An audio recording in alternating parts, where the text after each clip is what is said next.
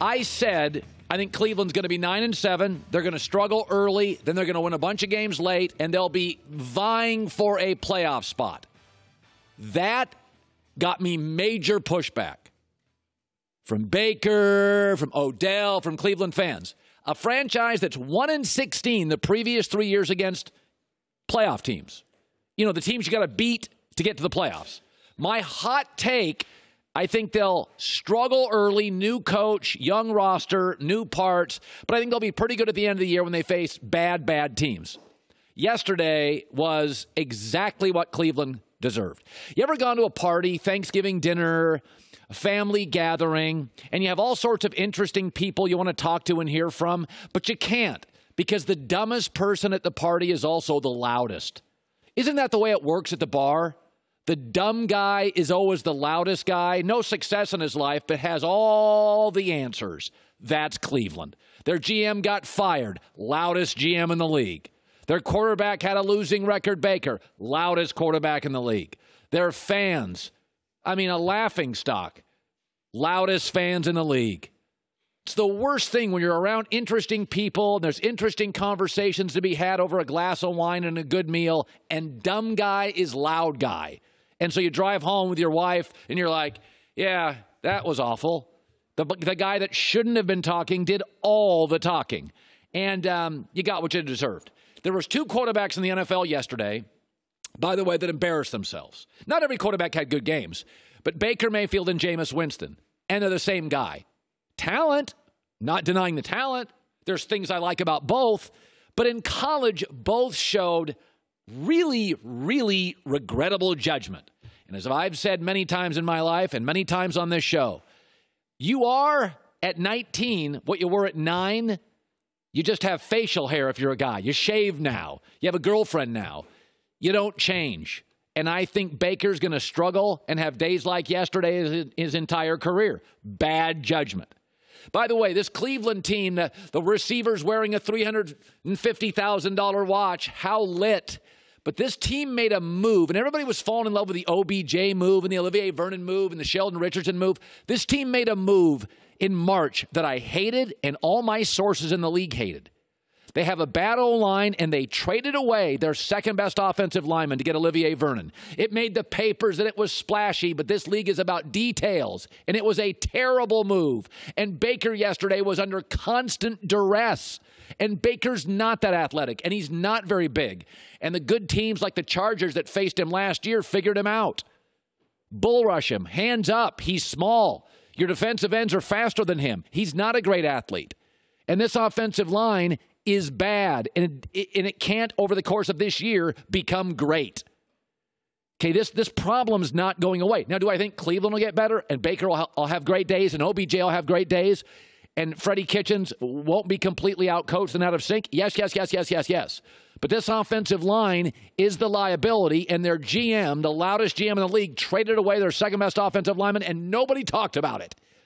Just like nobody talked about the stuff that really matters in the NFL, like details and not getting penalties. And Cleveland yesterday, by the way, people say, well, Cleveland always struggles in week 1. It's never this bad. 18 penalties? That's the worst since 1951. Lost by 30? Even Cleveland hasn't done that in like 20 years. And by the way, there's plenty of teams in this league that are going to get better. I think Cleveland's going to be better this year. I think Buffalo's going to be better this year. I think San Francisco's going to be better this year. I think the Jets are going to be better this year. And I've said that for the last 2 months. But you don't hear Bills players and GMs and coaches and Jets players and coaches and San Francisco players and coaches talking about Super Bowl. They got what they deserved. This league will humble you. So come into it being humble, and that drop and the embarrassment will not be as severe. Finally, yesterday, Freddie Kitchens finally sounded humble. Baker, 3 picks, pick 6. That was dangerous. Do yourself a favor, all you guys out there in life. Less successful you are, thinner resume, shh, don't talk as much. Later in life, pad the resume, success, make some lettuce, got some wins, have a trophy, have a ring. Talk all you want. Cleveland, you had no business ever one time calling yourself dangerous You were nothing more than interesting. And by the way, next 4 weeks, 4 good pass rushes against that Cleveland offensive line. They will be a good team by about week 9, but they got what they deserved. If you're not humble, the league will humble you. All right, let's segue to this. I'm going to talk about Steelers-Patriots in about 10 minutes. Let's talk about the AB to the Patriots. Now, you know how I feel about AB. I think Pittsburgh eventually is going to be fine without him. They're good at finding receivers. I think Oakland and AB was never going to work. It was a bad match. My takeaway on AB and New England, I will tell you. But first, of course, I'm going to show you the video. AB finds out. Many people thought he manipulated his way to New England. It was this sinister plan. I don't really buy conspiracy. But this video was pretty funny when AB found out he was a Patriot. Now let's talk about New England and Antonio Brown. I'm hearing a lot of this. It's going to be Randy Moss. Oh, no, it's going to be a disaster. It's going to be Ocho Cinco. I don't think it's going to be either. I do not think... I'll put it this way, is that I tend to believe child psychologists will tell you this.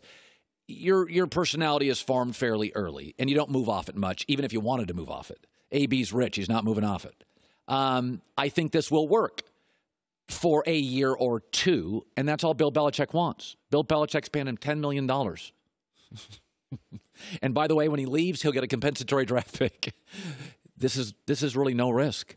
This defense for New England is so good. If AB acts up, he's out.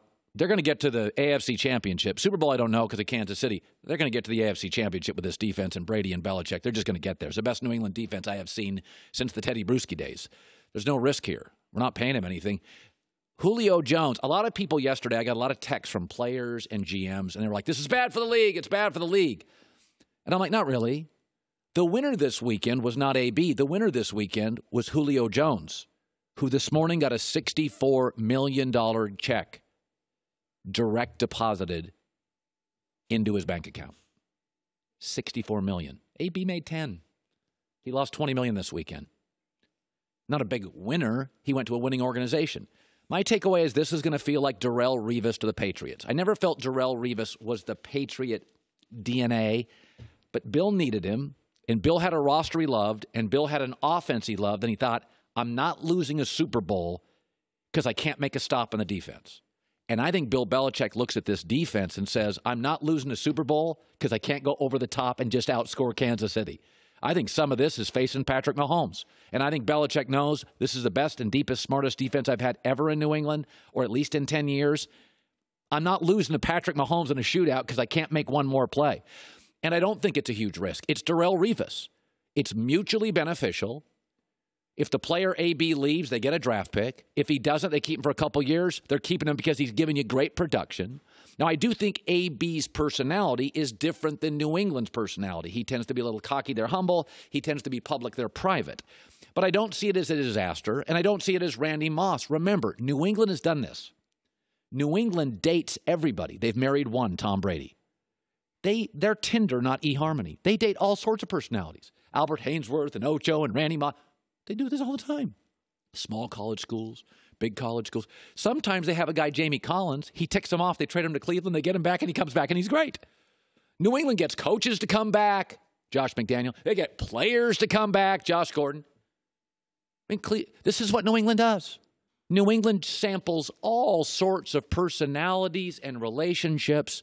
Coaches leave and come back.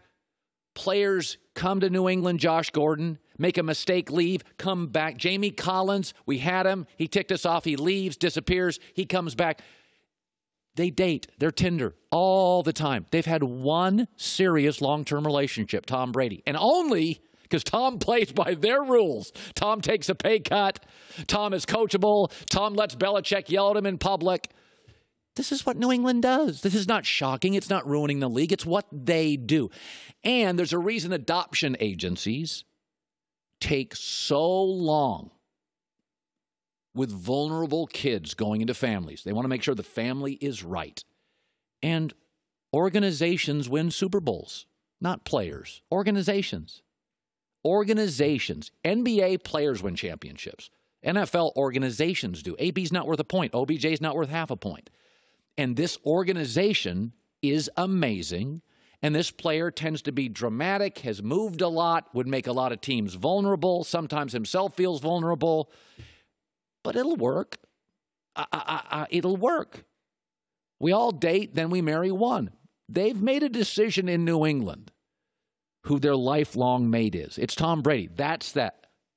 That allows them all sorts of opportunities to go on Tinder and check out new and fun. And this is no big deal. I don't think it ruins the league. The winner this week was Julio Jones. AB wasn't even the biggest winner financially at his position. I think we tend to overreact. I think AB can make people uncomfortable who love the structure of the NFL, and it makes a lot of people uncomfortable. He's a diva. This league's had divas for 50 years. NFL, I've seen AB 1,000 times. And it generally works the same way.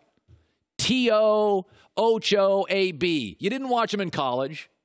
They come into the NFL, and after about 6 years with their first team, you're like, oh, my God, they're all time. And then go to a couple teams, and it doesn't work out. And then they eventually get somewhere, T.O. to Philadelphia or A.B. to New England. And it kind of works for a couple years. Randy Moss was like DOA, and then it worked. And then they kind of go back eventually in 3 or 4 years. A.B. will be rich and, kind of dramatic in A.B. But I think it feels like Darrelle Revis. Bill Belichick said, this team's too good. I'm not losing it because I have one weak corner.